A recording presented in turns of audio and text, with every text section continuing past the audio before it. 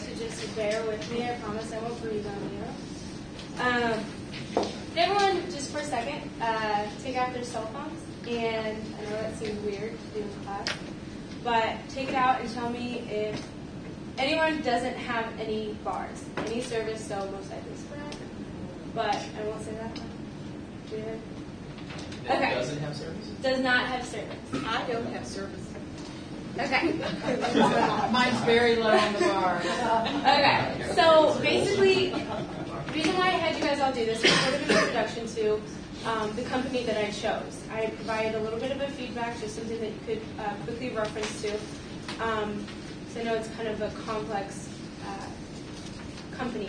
So mine, a little bit different than other people's, is it's actually an existing company. So this is real.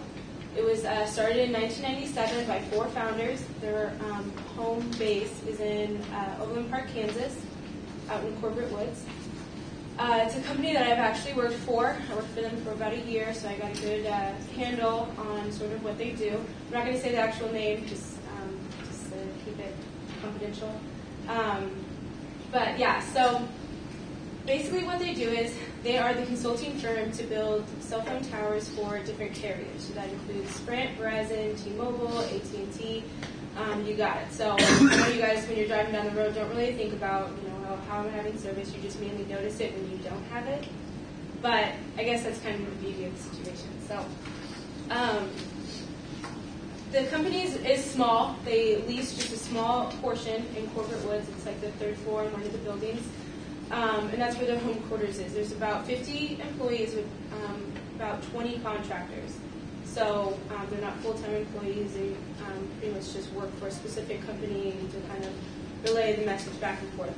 What goes on is that it's sort of a life cycle. I kind of thought of it as a little bit of a assembly line where the cell phone vendor tells our company, this company that I'm talking about, if they have a certain amount of dropped calls.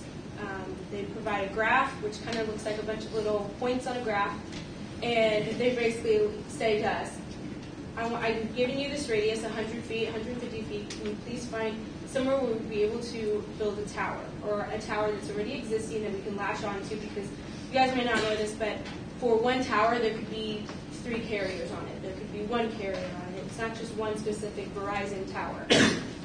So a lot of people, that's something that I never really thought about when I started at the company.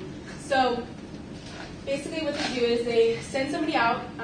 First part of the assembly line is a site acquisition, so they send out a site app to go basically door to door, knocking on people's doors, finding out if there's not a tower there, if they would be interested in having one basically in their backyard. There's certain, depending on the counties, the different cities and stuff, there's certain regulations which go into the next zoning entitlements area where you can only build a tower 50 feet from a certain residence area, different laws that come into play when you're looking to build a tower. Next comes the engineering, which is where they pass off, well, here's a good spot to have a tower. This is what the county says, whether it can be visible, whether it can't be, different things like that. And the engineers basically, they engineer the tower so that it can be passed off to the construction management team and be actually built. As you probably have guessed already, it doesn't take overnight to do this sort of thing. It has to go through a different life cycle phase. So currently they're in, as I mentioned before, the home base is in Overland Park, Kansas. They do have certain sites that they're in St. Louis and in Colorado. Colorado is the newest addition as of a year ago. And so basically when our professor asked us for an idea, this is what came to my mind, because I'm kind of nerdy, so this stuff really interests me. But as I was working for that company, I just realized so much potential that they could do.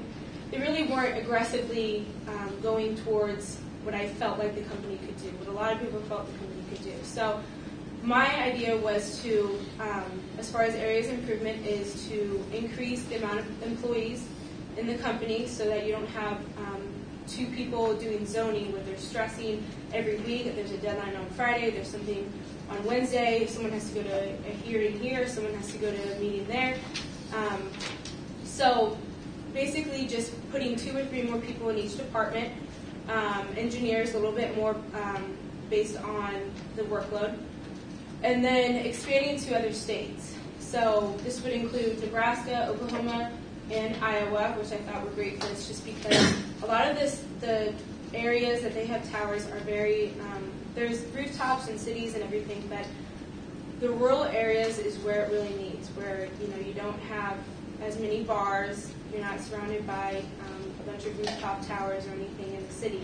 So that's a place where I felt they would be able to be the most successful. So that's why I chose Omaha, just mainly because they were surrounding Kansas, and so it would be easy as far as traveling costs, as far as just communication and everything, and then actually building sites, offices in certain cities. So in Omaha, in Tulsa, and then in Des Moines. So you have just a small area, small office. Just I think you described your company was 4 people in a room type of mentality, where you have one from each department in there, and just basically going out wherever the vendors need and knocking door to door, just like we do here in Kansas City. So that's pretty much where I was. I was wondering if anybody had any questions. Well, Christina, I mean, it's clear this is a company, fills a service, has a need, growth. Why? What?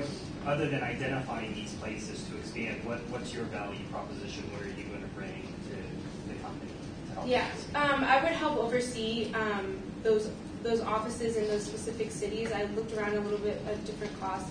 To lease a space for a certain amount of months, it can range anywhere. Which I got ballpark from $2,000 to $50,000, depending on the area that you're looking at. And so I chose those big cities, just big cities in those states, as sort of a home base sort of thing. So what I would do is I would help lead the expansion to those different states, help with the hiring process as far as the departments, really kind of training people, because since it's such a complex concept, it took me a year to truly feel comfortable about what all the business does, just sort of help train and facilitate that. So, I mean, are you going to be traveling between all these states? Yes. Or are you going to start them one and then another? Yes, and it wouldn't be all at once. It would be one each year. Just why I had them spaced that way, which So this is Omaha, Nebraska. This is a 3-year plan? Yes, it is. So what kind of revenues are you going to bring to the table by expanding here?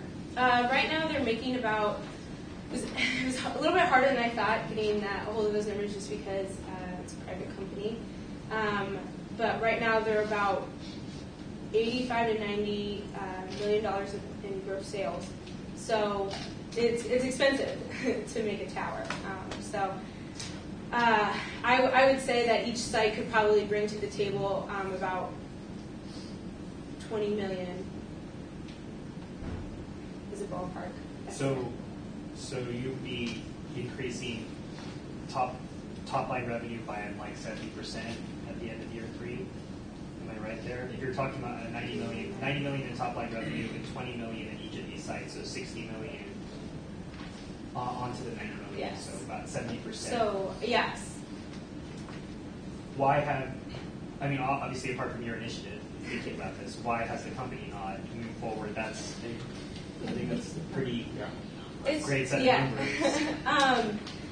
Mainly because as far as that company, there's 2, I'll give it 3 competitors. So this isn't the only tower consulting firm there is out there in the entire United States. So there's competitors out there. The great thing about that company is that there's so many department heads with legal expertise that makes them a little bit different than some of the other consulting, because you can get a lot of legal trouble as far as like towers and everything, a lot of hearings and everything like that. So basically, the owners of the company, they're all they start off partners, incorporated, but they're not very. They're towards the end of their careers, so they're not going out traveling. They're not the ones going out knocking door to door and everything like that. So are they looking to sell? I think they will be, yes. Which is why they're not going to go out and spend years building out, doubling their top line revenue. answer your question a little bit. Yeah. I'd like to do. Isn't there a way for them to go to? Isn't there a way for them or you to go to market with, especially if they're looking for a glide path home? Wouldn't it make sense for them to come in and say, we will do that, we'll build you this tower for this much money because there's revenue based on the rent from the tower, right? Mm-hmm. Okay. Yeah. So we'll actually do it for much less money, but we participate in the revenue. Rather than it's done, we'll pay you, the consulting is over, it's built, write us a check. It would seem to me that part of the turn could be taking the model a little bit and having the revenue not just drop off the table when the project's done. We'll actually take a little less money, but we take it out over a much longer time. And I think that would be more attractive to the major carriers that way too. They like it. They would love to push that out in the future. Money later is much better for them. Well, sort of something that I guess I didn't touch on is not only once the tower is built do they just the line of revenue just quit, but they also participate in tower improvements. So, for instance, going from 3G to LTE, those towers are going to need improvements, which is what a service that they provide. They also do tower audits because towers have audits. They have to make sure that everything's secure, everything is according to the lease. They do lease reviews. They do a bunch of different other services, which is what also makes it a little bit different than some of those other consulting firms. That's good. One quick question. Is there something that's just going to shoot this whole idea dead? Are we going to be out of the tower business? Is this going to be blockbuster video? Are we going to bounce this off a satellite and forget the towers soon? No. No. You need those towers to provide a certain amount of radius. I see what you're saying as far as like a satellite. Currently, I would say no and then also those leases that have been there for the past 11 years, some of them are on 50-year leases. There's ones that are expanded. I would not say that this is going to be a blockbuster thing. Technology is always changing in that aspect. Satellite, I haven't heard of that at all as far as powering a cell phone so that you get the data, the call service, anything like that. I have never come across research where that's been. So you mentioned that different companies. Sorry, she's kept raising her hand. Well, I was going to say that. So there's already 4 owners in the company. Are you going to come in as an owner, or are you just going to come in and sell your value proposition, or is there some percentage that you have to buy in? My original plan. Well, it started off as 4. It's moved down to 3 for another reason. But my sort of take was not to come in and be like, oh, make me a partner. This is what I'm going to do. This is what I'm going to do. That wasn't my initial plan. I would love to someday take it over, just because I feel like there's so much potential. But my sort of thing was to kind of like what you said, your second option, where it was to come in to take a certain percentage and go about it that way. There's definitely some risk there if they're looking to sell it. You don't want to get sold along with the business. Yes. You mentioned that there were several different companies on each tower. Is there no disincentive for Verizon to disallow people to be on a tower so that they can maintain their network, or Sprint? Because I think a lot of the value proposition of cell phone companies these days, if cell phone prices are about the same and the equipment is about the same, is who's got the best network. Mm-hmm. And so it doesn't make sense that, and that I was just curious by your presentation. Are there no only towers? So this is a Sprint tower? There is. There are but towers. There's not a widespread strategy by the carriers to make their towers exclusive. There's not. From what I came across when I would help with different stages, which was just blowing my mind because I assumed that's how it was. I thought it was, I saw a tower, Verizon's tower. That's not very common at all. You'll get multiple carriers, depending on how big the tower is, how tall the tower is. If it's attached to a light pole, then it's going to be one carrier. You can't really fit 2. If it's a bigger structure, you can get multiple ones. I don't see, in my experience, carriers doing just my own tower. Who owns the towers? Well, there's different tower facilities, but it's basically one person, the main owner, and then they each pay lease, they pay rent. So for instance, say Verizon was the one that came up with the idea, they want a tower here, Sprint can latch onto it if they want to or not, and then they pay a rent To Verizon. to Verizon. There are a lot of.